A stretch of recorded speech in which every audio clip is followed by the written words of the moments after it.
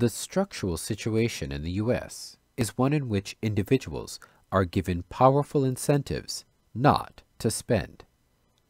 This has allowed the government, in a sense, to spend people's money for them.